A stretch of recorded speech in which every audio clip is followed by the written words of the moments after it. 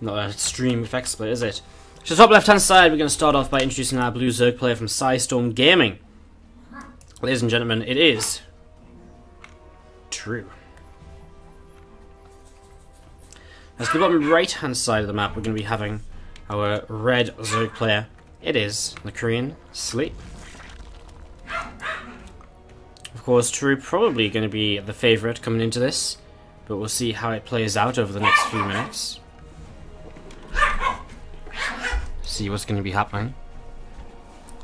And see how this is going to be going. As we do just have hatchery first from both players. But is one of them going to be on the gold base? Doesn't look like it. Looks as though we're just going to get to a standard start from both in the next few moments.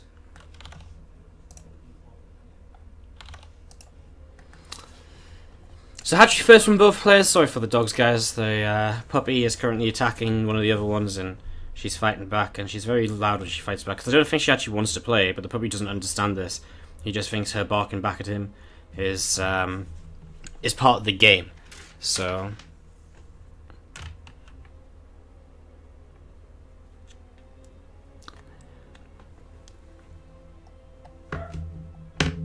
yeah, cool. Sorry, plug my phone as well to charge. So unprofessional. Hashtag professional streamer. Kappa kappa kappa. So what's going on?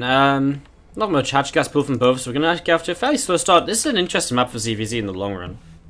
So I mean, early on in this ZvZ, I mean, Ling, probably something like a heavy Ling playstyle is going to be what is most common to see here. I mean, we're talking about sort of, you know, hatch gas pool and apotheosis.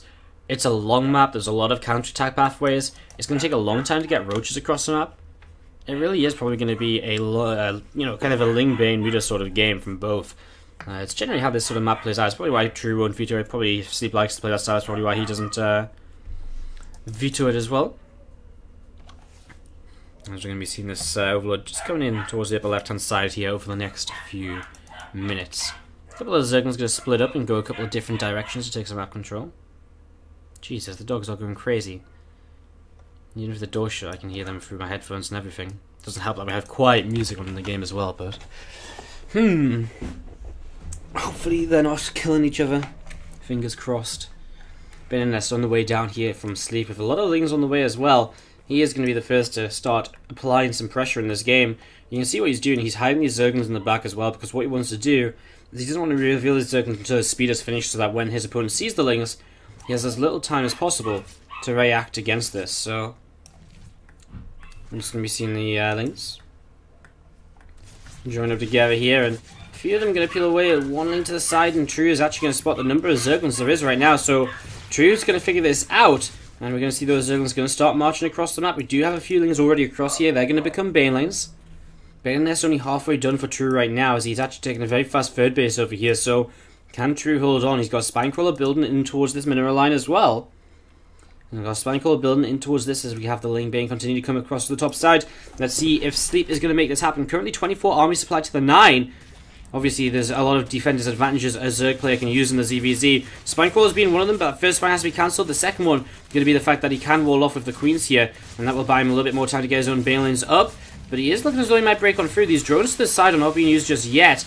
These Banelings have to be careful. He has to make sure he uses them effectively. You'll see another Baneling coming forward. So he should just blow it up to kind of get through, and he's going to go for the Baneling. Okay, he pulls away from the Baneling. More Lings coming across from Sleep. As True has to start fighting in his main base. Baneling connection is good from True there to help him defend.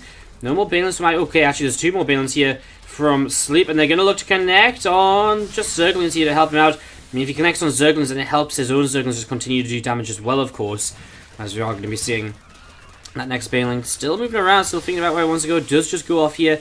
We're going to see more Lings still streaming across right now from Sleep, so still just spamming Lings across the map. He has taken down 2 Queens, and so True is currently missing injects, which means this might get a little bit better for Sleep over the next few moments. As we're going to see 1 Ling left onto that Baneling, 1 Baneling cancelled here. Another one will have to morph in a moment or two. Queen does get into a good position as it spawns between that Baneling nest and the hatchery. Minimize the surface area on it as we see that 1 Baneling also looking to see what it can connect on. Doesn't find anything too important just yet. Another Baneling at the back is going to finish morphing in. It is not going to get denied, although this Baneling here is getting very low. Circling count is starting to overrun, I think, a little bit for Sleep, however. We're going to see him still with Banelings to use, although there's 2 Banelings from True.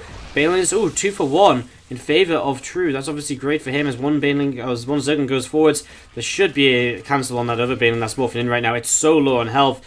True is still working with a 7-worker advantage. He's again missing injects though, which can definitely hurt as time goes by.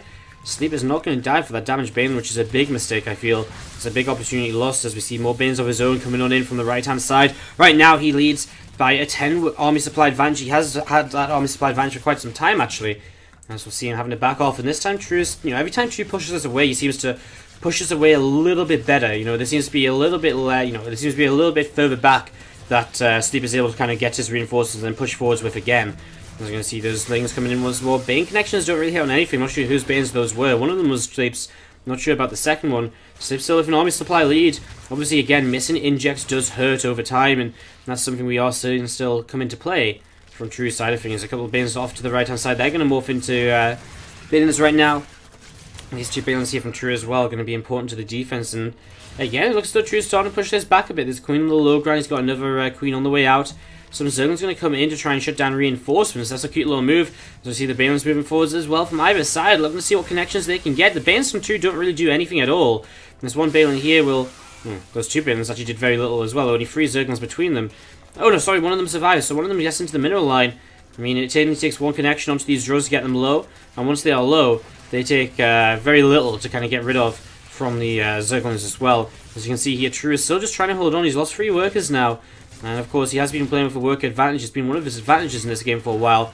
But it is starting to disappear a little bit as that Bane is still trying to connect. He gets the connection. That's good. Because now those drones are low on health. So Zerglings can target them down much more easily. As we're going to see another Queen at the front here taking damage. Doesn't go down just yet. That Baneling protecting it with a good connection on 4 or 5 Zerglings. As you see that Blank Queen now does go down too. Still trying to defend against this. We'll move forwards again into the Baneling. Nice Baneling connection to pick off 5 Zerglings of his opponent. True again, missing injects right now on the natural expansion as another Queen pulls down to the low ground to try and help him out in this position. We're going to see a couple more Zerglings streaming forwards. The Banelings are still a threat as we're going to be seeing him. He looks to try and get a good connection on Banes of his opponent, but they do split up quite nicely, in fact. We're going to see those Banelings trading in. Actually, a good trade in the end, but 6 more drones going down, and this is True. Maybe starting to fall apart a bit. Now he's down in workers. However, he does have 2 Queens up towards the front, so he's also stabilizing to some extent as well.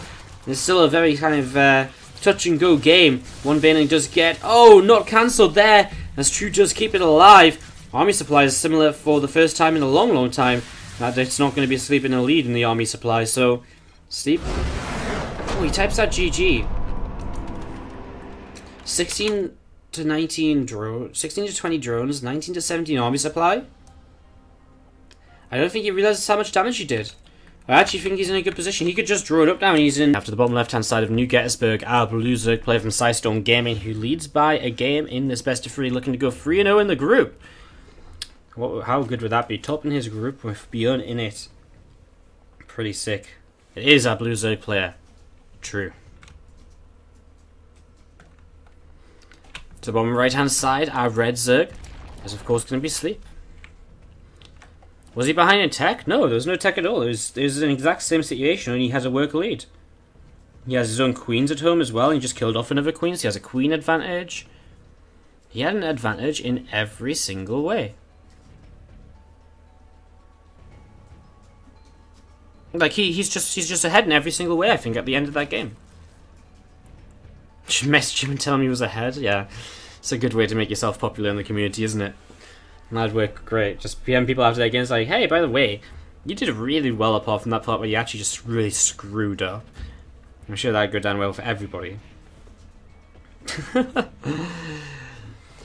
Hatchery is on the way down from both players. Hatch gas pool from both. There's actually hatch pool gas from True. Very slightly different, but it's not going to make a big difference here. It's a very, very minimal difference, as we're just going to be seeing the...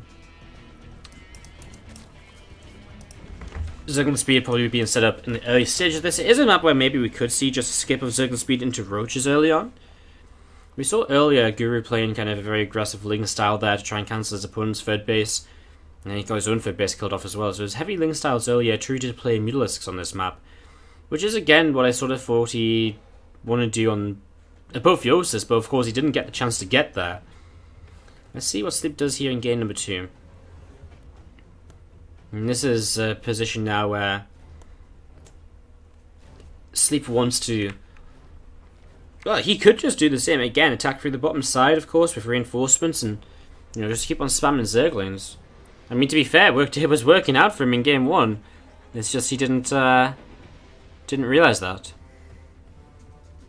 Premature ejaculation. I like that one. It's a good one. That made me laugh. Thank you very much, more GDK, for that.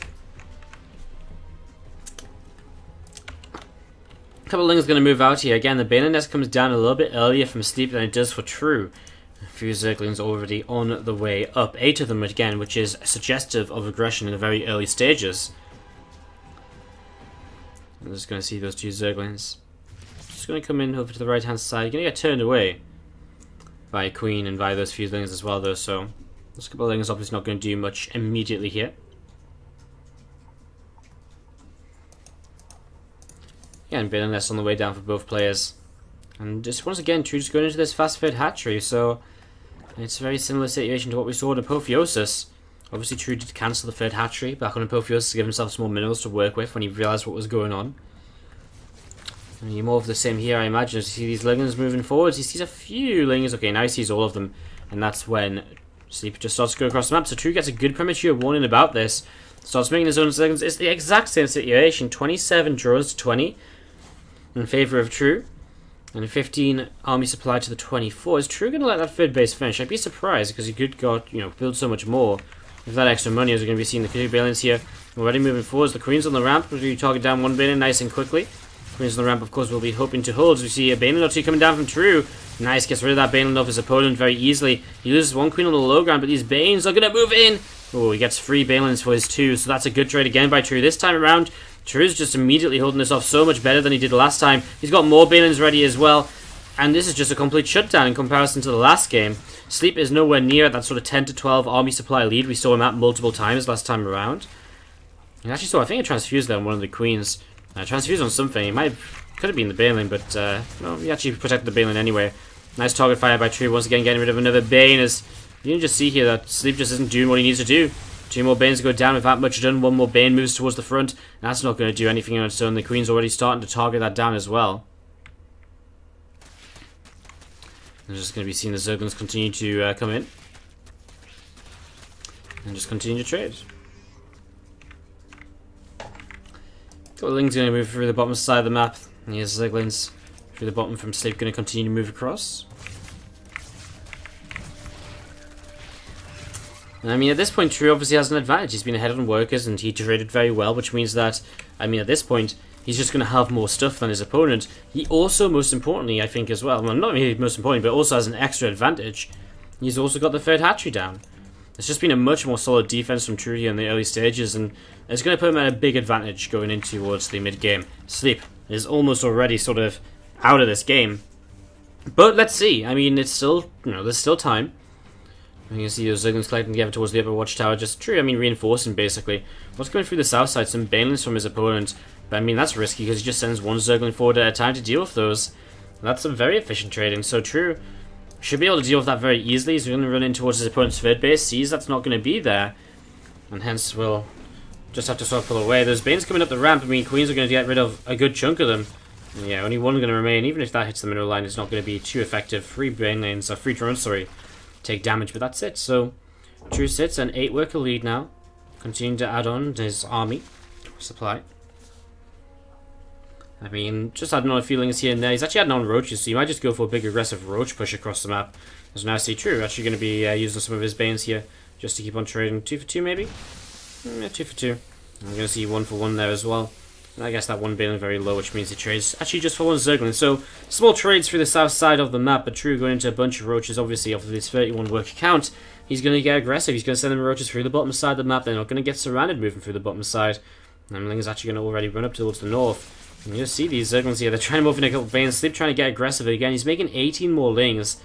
Might be the right decision in a way. I mean, 18 more Lings to try and help him defend against this would be nice.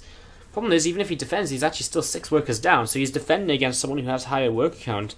So he actually needs to drone up and then try and defend. Otherwise, he's just not going to have enough anyways. True, once again, sees the lack of a third base. He makes some more roaches. I have to imagine that True at some point wants to do something with these and maybe just attack. These Lings, though, are going to get shut down and True has to pull those away. It's a victory there for Sleep. As we are going to be seeing those things continue to move once again through the south side. And go all the way over to the left-hand side of the map now.